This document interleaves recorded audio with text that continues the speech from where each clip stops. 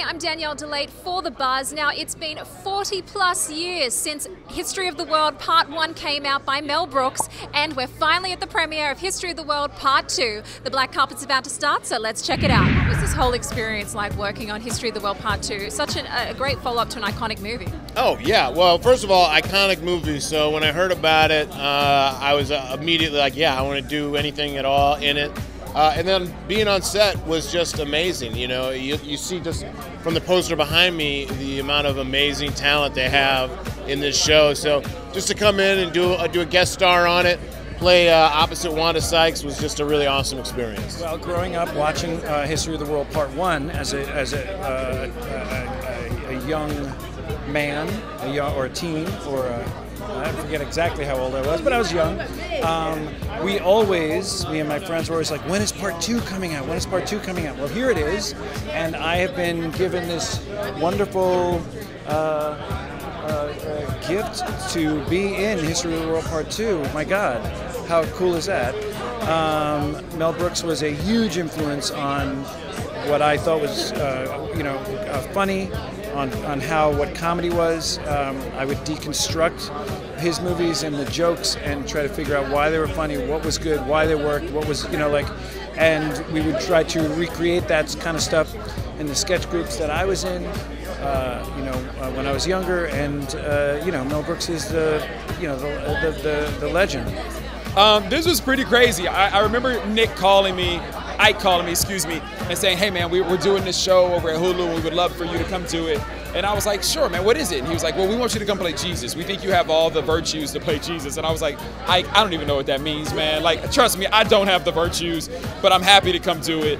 And then I got a script and I cried laughing the first time I read through. And from there, the rest of it was just a dream. We got on set, we had a lot of fun, made some people laugh, made some people cry while laughing, and here we are. I don't know how to be cool right now. I'm like a huge just fanboy. I feel like I'm just like a fanboy that they found on the street, showing up here like, wow. You're part of the world now. Oh my God. Tell me a little bit about your character and what fans can expect.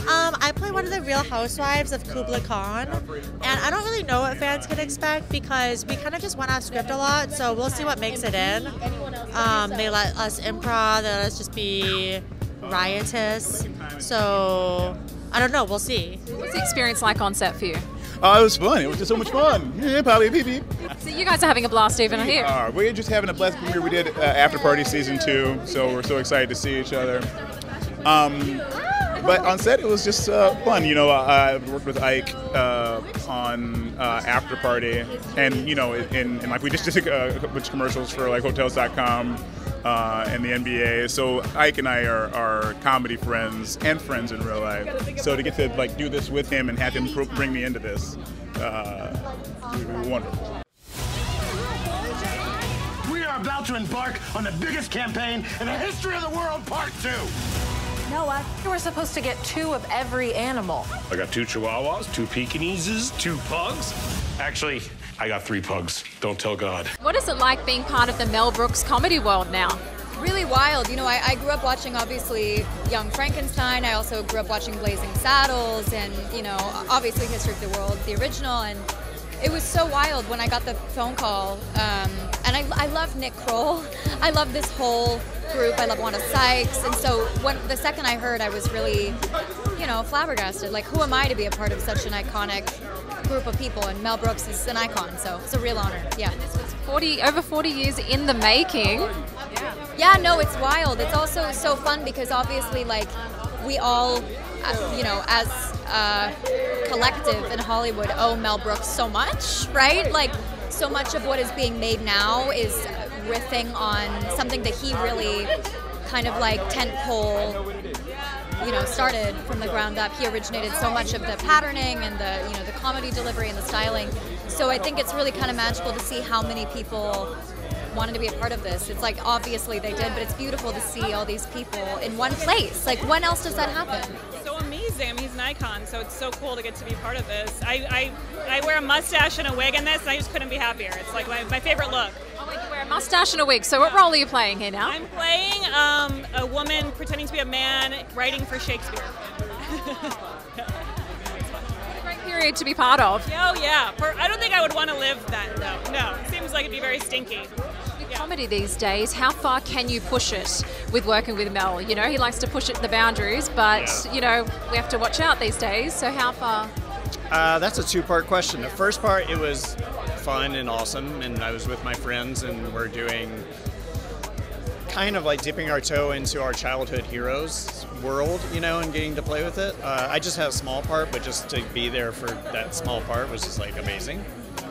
And I think that we're going through like a bit of a educational adjustment, and I think comedy always adjusts to as we evolve, hopefully. I would hate that if we had this backlash to, you know, to sort of what people see as like the restrictions of comedy, because I think if you have parameters and you have limitations, then that pushes you to explore. And if there are no rules, then things aren't interesting. You know, it's just a free for all, and then anybody can say anything, and then you run out of material, basically. Star writer and executive producer, what was it like working on this? And also, if you could change one point in history, what would that be? Oh God. Yeah. You asked that was a lot. I'm coming in with a lot for you because we've been given such short a time. Everything was amazing. Just being a part of this project is I can't even say it's a dream come true because I never would have imagined it. I wouldn't even would have had this dream. Well, at first I didn't know if it was real because you know, it'd been so long since the first one. But you know, it was Nick Kroll asking, so I was like, anything Nick Kroll asks me to do, I'm down to do. So, and all my friends are in this movie, so it was amazing. Someday the masses will adore me as together we stand tall. Anyone else with a good idea?